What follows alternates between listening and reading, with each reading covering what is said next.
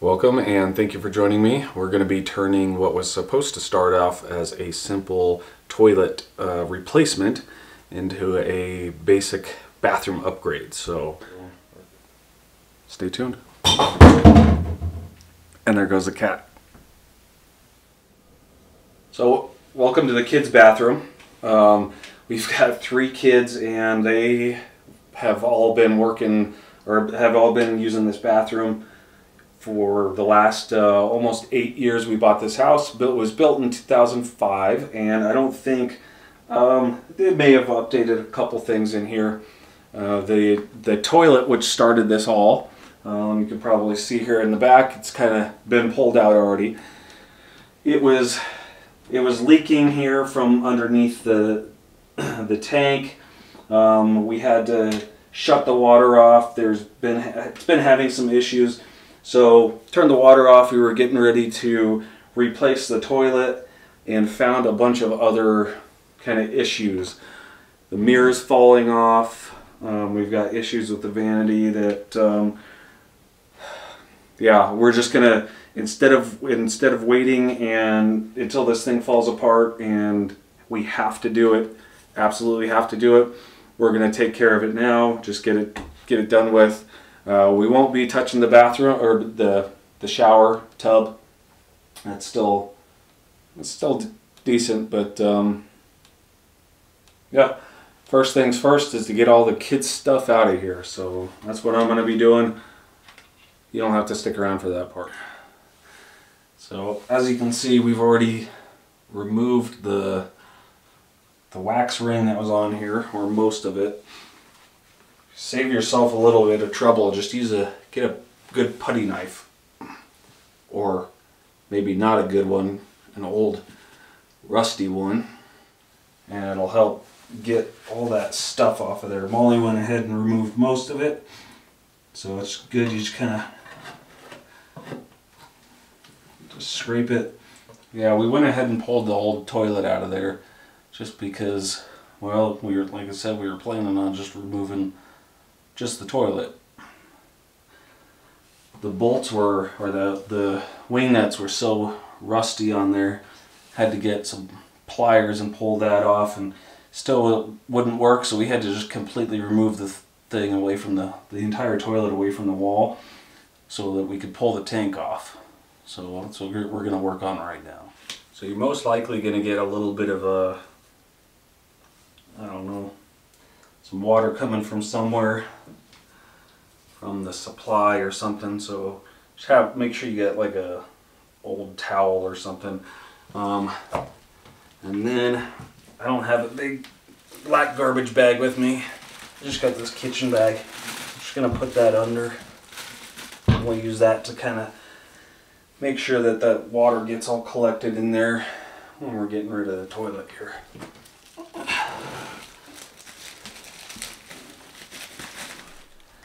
Alright, so we got that annoying toilet and tank out of the way. So now we can actually have some room to move. And I have my youngest is my videographer right now. Yep. Molly removed most of the wax ring here. I'm just going to kind of clean up a little bit around here. Putty knife, an old rusty one. It's going to be the best option. And my youngest is also learning, so she's sitting here watching us. Yep. And so I'm just going to kind of get as much of this old wax ring as I can. This gets kind of gross, and this one's actually not bad. I've seen a lot worse. But I don't know if I'm probably not going to be replacing this. I very much despise these because what they did, if you're installing these, don't do this. This is all one piece. So I have my valve and my hose. Thank you. Yeah. My supply hose is all one piece. So if I wanted to lengthen this, which I've had to do before, you have to completely cut this off, put a new valve on, and run a new hose off of here. And a lot of time, if you have somebody who is like somebody who's installing a toilet for you, they may not install with the existing hose. They may require you to install a new valve on your own, and then they will use the hose, a brand new hose. Sometimes they won't use existing hose. So yeah, depends on the installer, I think. We're just removing the doors off of here just to make sure, or just to make it a little bit easier to access all the plumbing and everything. Since we're going to be getting rid of this, I'm saying this now, but then we're going to get home and Molly's going to say, or Molly's going to go home and be like, let's not replace that. Yeah. But makes it a little bit easier. Daddy, can you wait? You got it. Good job. See? You did it. So, as you can see, they really loved these valves here, and I don't know why. But we're gonna just shut the water off here. I don't know. Pop that up. So, when you're looking at getting a new vanity, before you purchase one, I would suggest looking to see how these are going to come through. Because, if you see here, can they look in there? So before you pull this out, if I want to keep the plumbing, keep the valves here, I'm going to have to cut all of this. So if I'm going to take that valve out, I'm going to have to shut the water, cut the plumbing, pull the vanity out, put a new vanity in, and then put the plumbing around that. So just always keep that in mind when you're planning. Just make sure you plan ahead, I guess. So I got the water shut off, opened it up, checked it up top, made sure that's not still running. So now I can work on getting all of this out of here, but I think probably can't see very well, but back behind is a little ball. Hopefully it doesn't spray a bunch of water. Oh, speaking of, yes, thank you for reminding me, young lady. So I went ahead and loosened up the hot and cold water. So my first thing I like to do is just disconnect the hot and cold water from the faucet above. And, oh yeah. So now this little, right now I'm just going to remove the trap. I guess just, now these are compression fittings, so you don't have to completely take them off. I just loosen them up, and I'm going to take this one off the back. It's going to make install. Hi. I don't believe it's going to be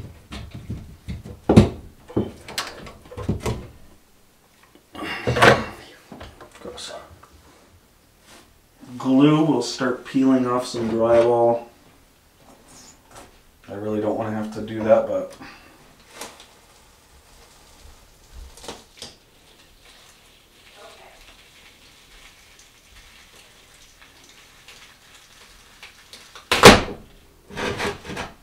well.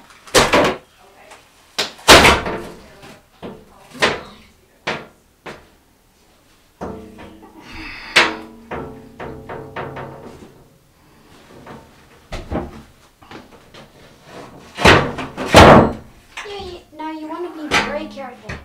Oh, yeah. So sometimes it's good when you get into a project like this and you go, did we really need to do this or not? And then you find something and you go, well, we probably should have done this 8 years ago when we moved in. So this is a big no-no. They hid this by the mirror, if you didn't see that before. So this gap is not supposed to be here. Any moisture, there's no, it's not a perfect seam. There's no caulking between the mirror and the vanity here. So there's not a perfect seam. So any moisture is going to end up getting in between the drywall and the vanity, and it's going to it has the potential to run down into these cracks here. There's some pretty big cracks, pretty big cracks in this. So we ran caulking along this side. We ran caulking along here, but they just left the back. So Molly was telling me that she thinks this was not the builder, but the previous homeowner. So same thing, that I'm trying to save as much of the drywall. This is going to end up having to be patched, of course. And I'm going to try to save the drywall. If you just start pulling this, you're going to pull the drywall. So get yourself a nice blade. We'll clean this up later.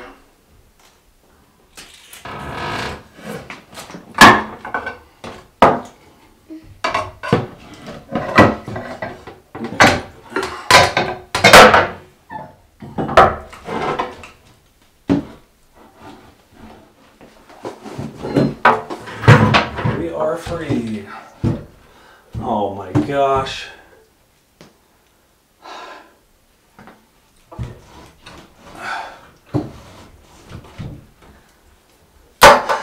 These are the things I'm going to see.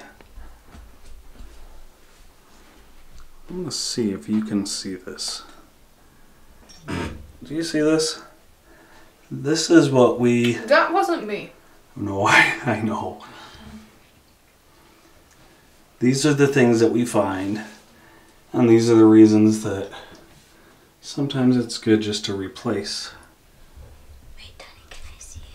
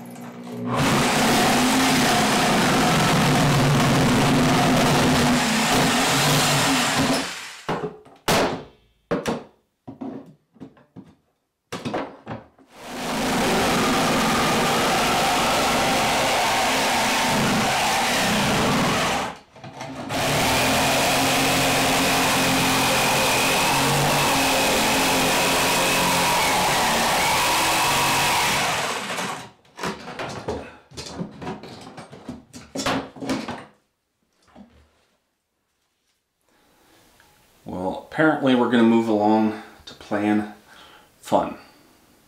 So.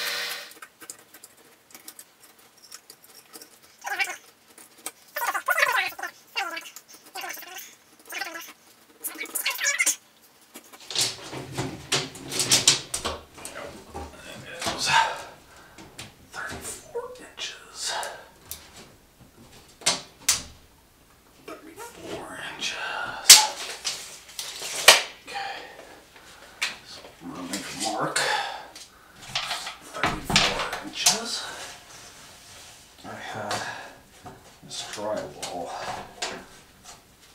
left over from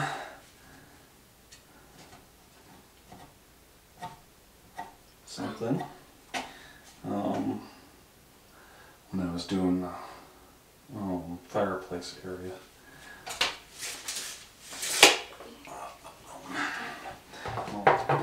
You don't need to keep that. I do anyway. Oops.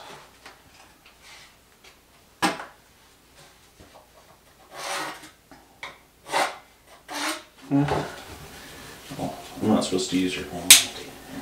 You're If you ever allowed to. do, well, no, I don't want to. So, if you ever do drywall, so there's paper on both sides. Mm-hmm. Okay. You just cut the paper. I like to do a few passes to begin with.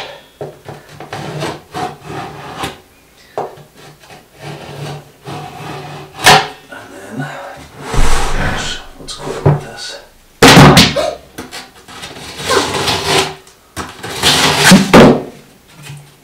There you go. That's cool. Yep.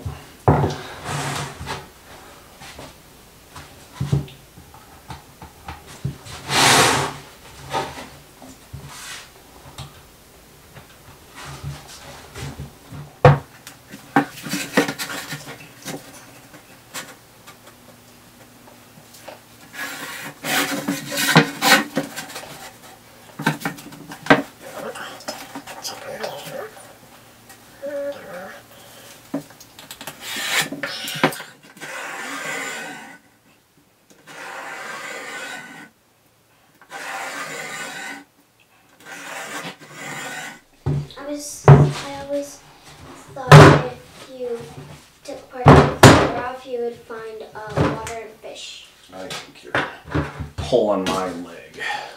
No.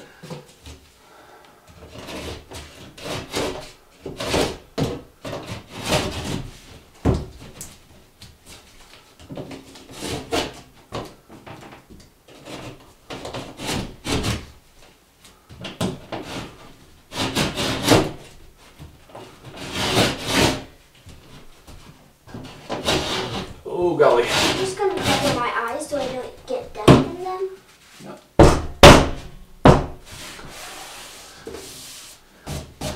See, I marked the studs. That one's right on that one, huh? I'm gonna use that. There we go. So I mark where I'm gonna put my, actually just that one I needed to mark, but. So the youngest is out of school again. So now I've got a little helper. Yep. I don't know if I can use. Okay. So I marked the stud here earlier because I knew if I didn't do it back then, when I had my pencil and everything, I was going to forget. So I just took care of it then. Like you most of the time do. What's that? Forget? Yeah. You know what? Not to be rude, but. They're listening to you. They can hear you. Oh.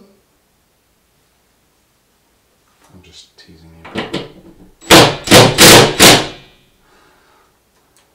So I like to recess these because if they loosen up or anything, I don't want them to pop through. We're going to cover all this anyway, but it's just going to be, it is what it is.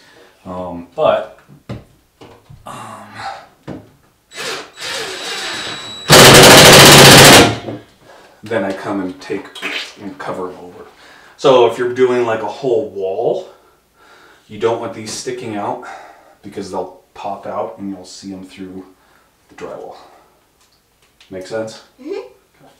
So this is not the one that we were cleaning the floor with. That one's over there. This is a different one. This is a putty knife. I use the scraper. Yep, and then there's another putty knife in there too, a smaller one right there. That's, yep. Thank you.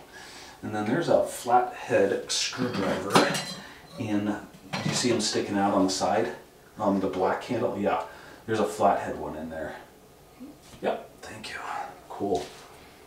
So we're gonna patch all of our stuff. It is gooey. You have to make the noises. No, you don't. Yeah, you do. No.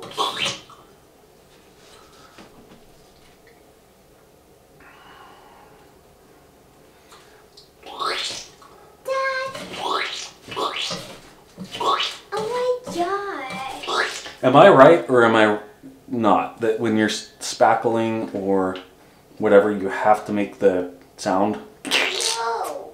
Like, they said yes. No, they said no.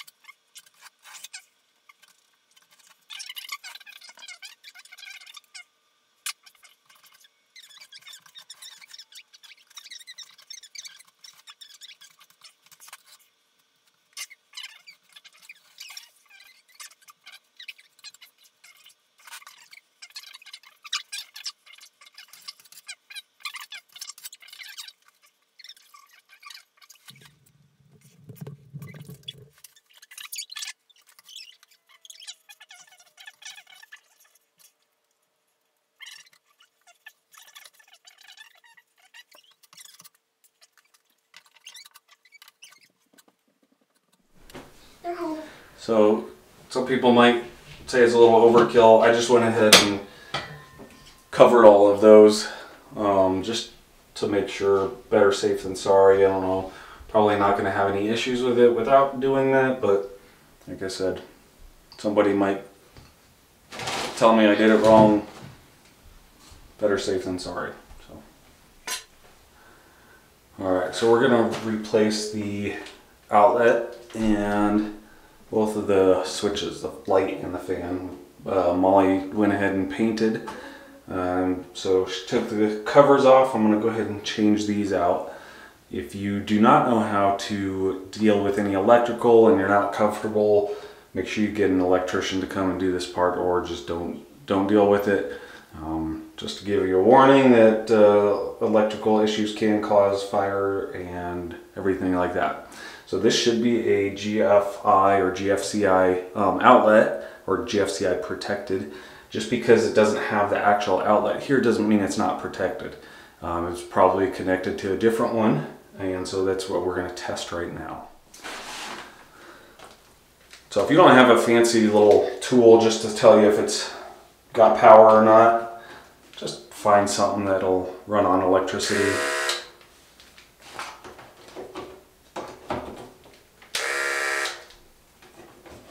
Now we're going to go flip the switch and make sure it's shut off. So I went ahead and hit the test switch in the other room.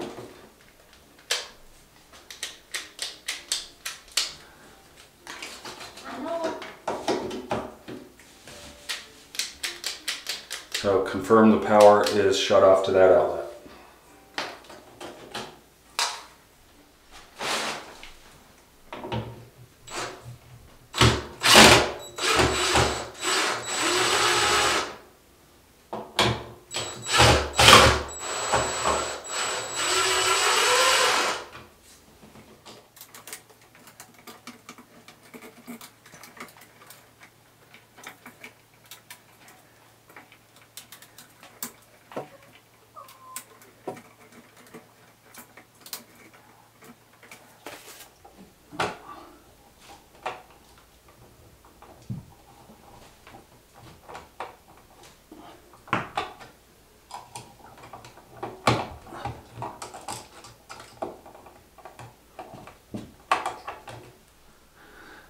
Alright, so now that the outlets done. I'm going to do these, but I had to go out and shut off the breaker. And we're going to test both of these. Don't just assume that the light's not working, so the fan must be off too. So they are both off. Also make sure you have another light that you can use.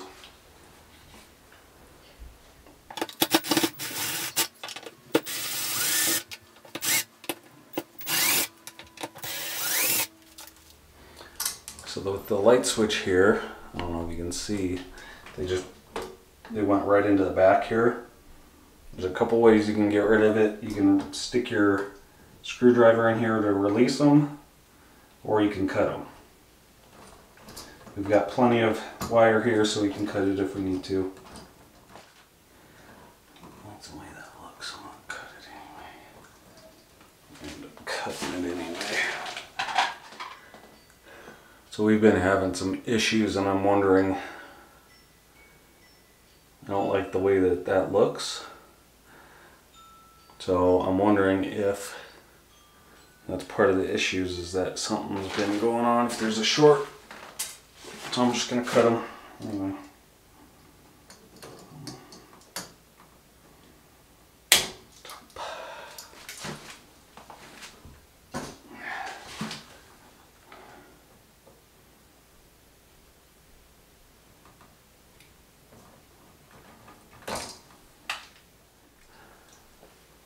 So the new switch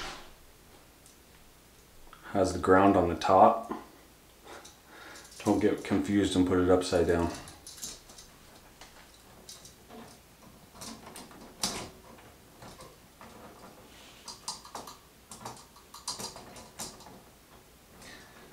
Pull, pull.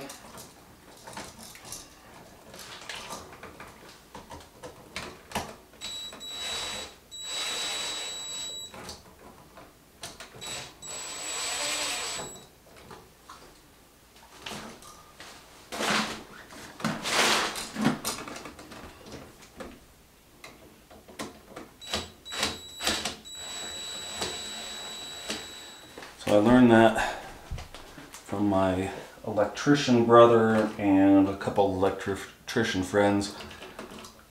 Even if you're coming into the back, they didn't do that, but just get these out of the way, just snug them down. Must be easy to remember, right on top. Stuff flying all over the place. And also loop it around so that the righty-tighty will tighten your loop instead of loosening your loop. Again, if you're not comfortable, if you don't know how to deal with electrical, just get an electrician. Be safe. You don't want to fire. Turn the power back on. Nothing's zapping. So here's the, yay!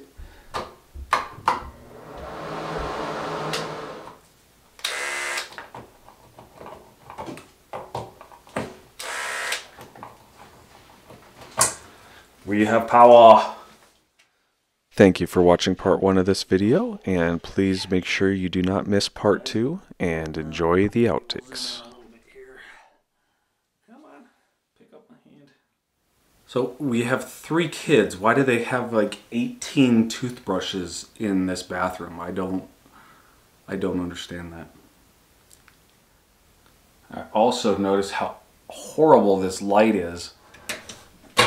Now, here's something interesting. Was your hot and cold water backwards? I'm guessing you're probably not going to want to cut as far out unless you're going to completely redo all of the this is not plumbing. This is No. I can edit this too, by the way. I cut it down. Now I have both of my daughters here that are back behind the camera being silly. I'm glad you think you're funny. Can you make sure that Mom wants to remove the mirror? Did we try that? Let's test this. That's dumb. Welcome, thank you for joining me. Today that's also dumb.